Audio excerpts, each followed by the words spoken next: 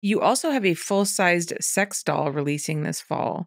What was the experience like getting molded for that, and what is the process? So yeah, it was an AVN this year. I met the people that are doing the sex doll, and it's Iron TechDolls.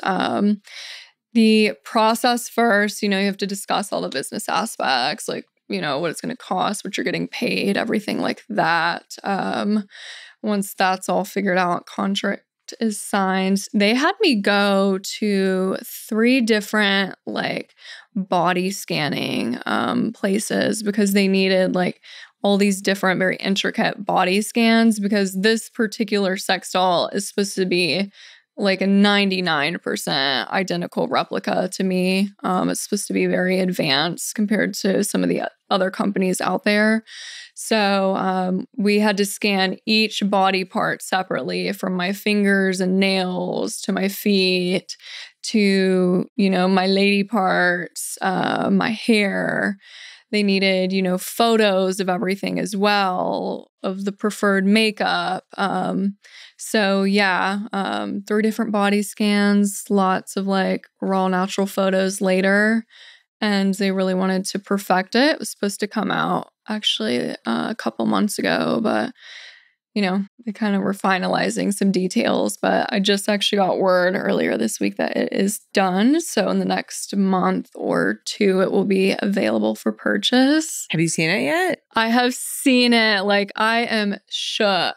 It looks just like me. Oh my God. Do you get to have a copy for yourself? Yeah. So they're actually sending me the first one. And so I'm like, where am I going to put this bitch in my house? At the dinner table? How odd. I'm going to scare myself with it because when I'm at the dinner table and I walk in one night I'm just thinking of all the viral TikTok videos that you can do. Yeah, no, I've also thought of that. I'm like, that would be such a rage customs and custom. Oh yeah, I'm gonna put her up at my studio or my dungeon and do sessions with her. You don't even deserve to lick my feet. You're gonna lick her feet. Oh my God.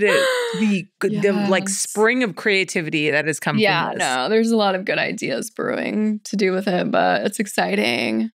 It looks just like me, which is scary but cool at the same time. Wow. Yeah. And then does it it probably has that really realistic feeling it does. The skin looks very realistic, the eyelashes, the hair. And then how do you clean it?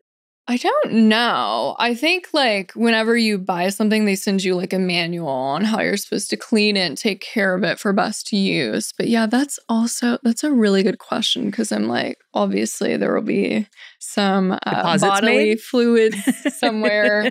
How are we getting those out of there? I think that there's a compartment to take that out. It's probably the fleshlights where they pull the sleeve out or something. No, I know, but yeah. I'm sure they've thought of it. I would hope so. I know that they have. Oh my God.